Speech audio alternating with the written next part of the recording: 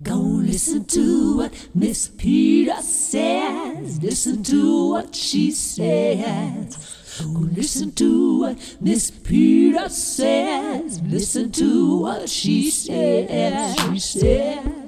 Hello everyone, it's Peta, your personal face exercise coach from FACEROBICS.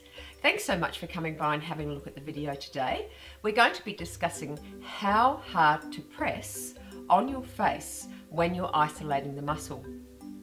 Now, this is a question that's asked a lot because when you're isolating the muscle, basically what you're doing is isolating it to a point where the skin is not moving. So let's have a think about that. So let's say we're doing the eye exercise, okay? And we want to move our eyes. We want to squeeze our eyes together. Now, as you can see, my skin is not moving. So what you want to do is you want to press to the point where your skin does not move underneath your finger.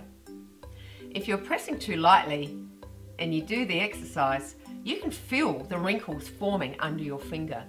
So you need to press it so when you actually squeeze your eyes, that is not anything forming under your finger. Now that's really important because that's the reason why we need to isolate it, is so we do not cause more wrinkles when we're doing it. Now there are other exercises that are called for very firm pressing on the forehead or wherever, whatever the exercise is. That is because what we want to do is we want to activate other muscles around that particular muscle.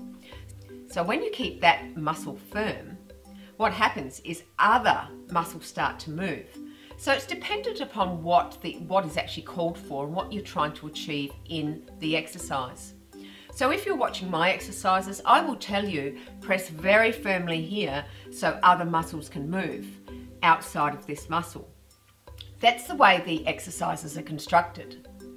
But in general terms, if you're not called to press extremely firmly, make sure that you're pressing the area where there are wrinkles, danger areas where wrinkles can form. If you are doing the exercise, press it to where you will not form a wrinkle while you're doing the exercise.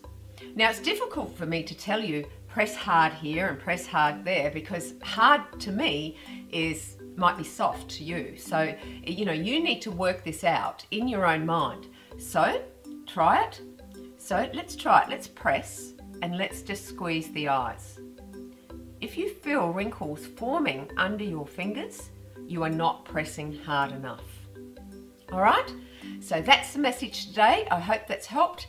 I hope that answers the questions that everybody's been asking about this particular situation. I really hope it helps you. And if you've got any more questions, please do pop them in the comments below and I'll do my best to answer them.